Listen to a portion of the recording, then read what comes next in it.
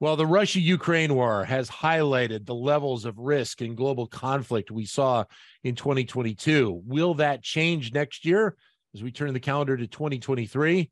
Pleasure to be joined by Witold Henisz, who is a professor of management, as well as vice dean and faculty director of the ESG Initiative at the Wharton School. Vit, great to talk to you again.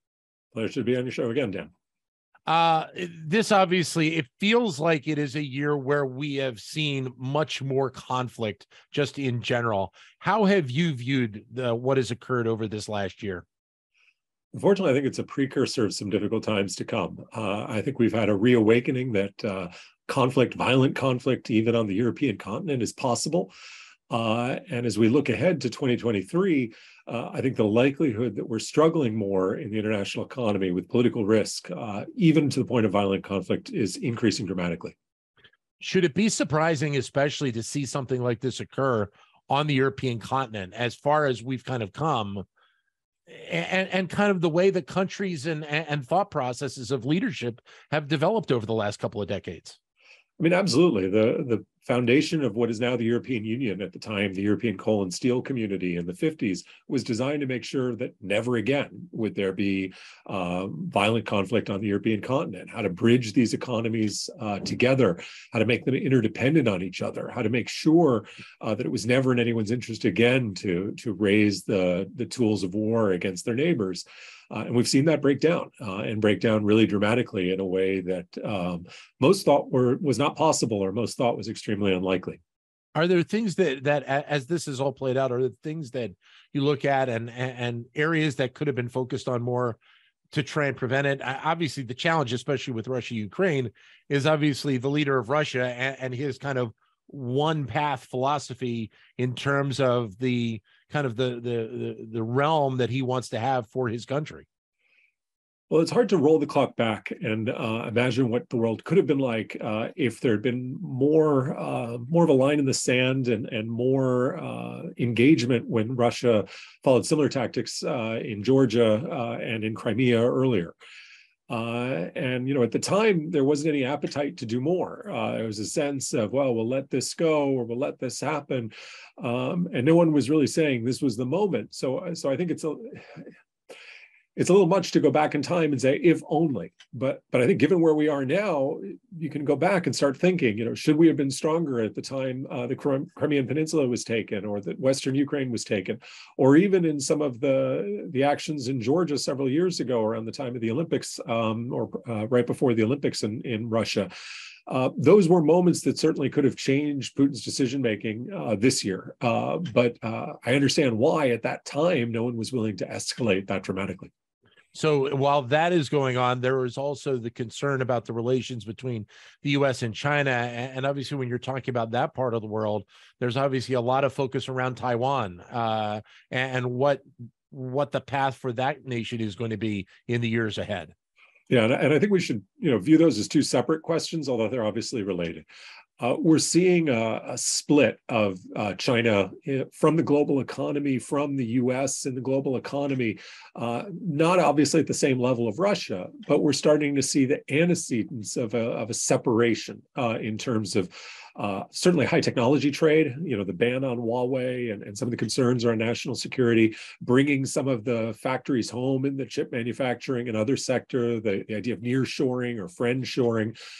So that sense that the global economy continues by making China more interdependent with the global economy, and that's a source of benefits for consumers in the U.S., consumers around the world, is really changing. And the question is, how far does that go?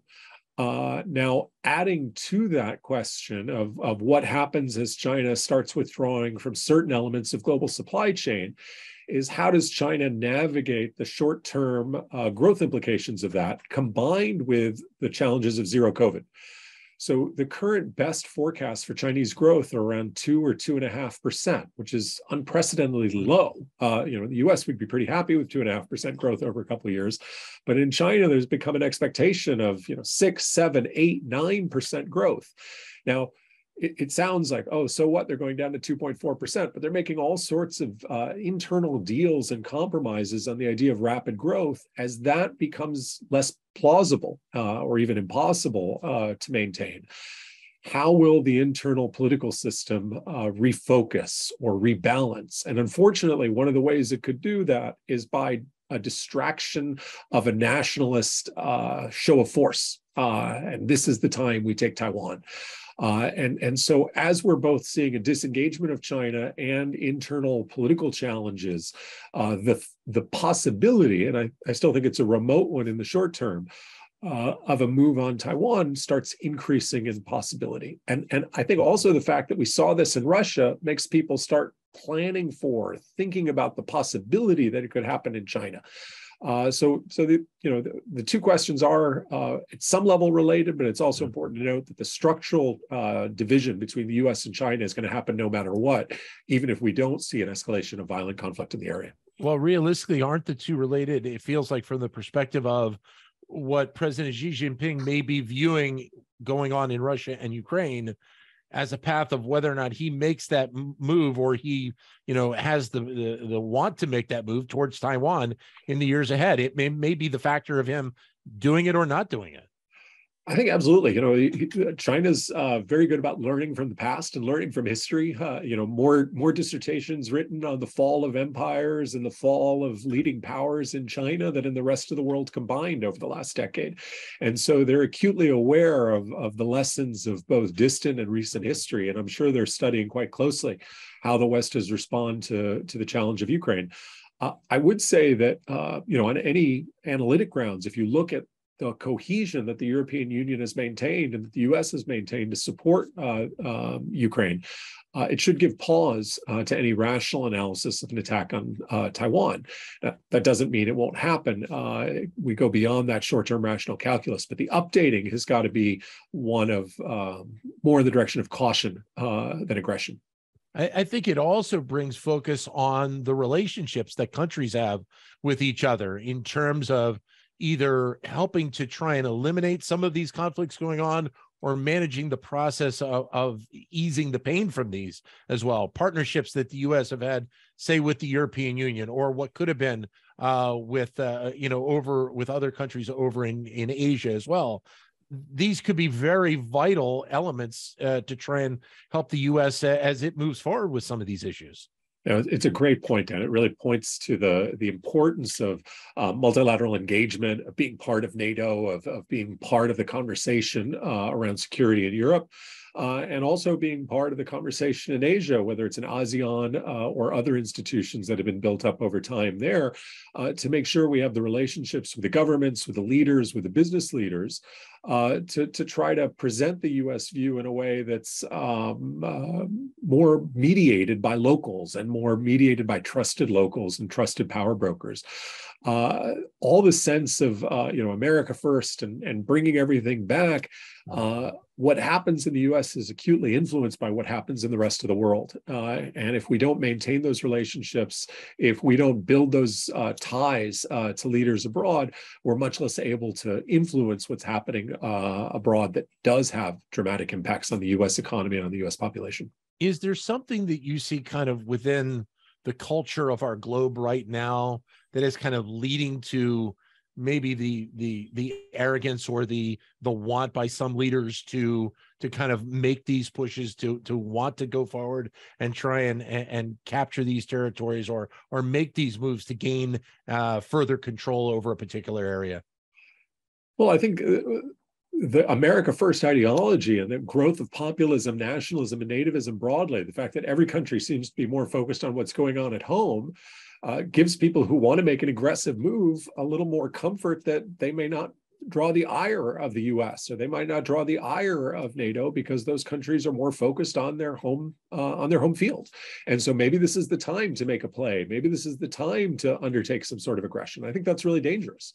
And so, it's sort of an extension of the last point you made, that if not only do we not maintain the relationships, but we shift the focus back to the home front, it actually increases the probability that more aggressive leaders in the world will take action because they feel the cost to them are less. And so we really not only need to maintain those relationships, we need to get out of the mindset that we can just focus on the home economy and that won't create any problems internationally and domestically.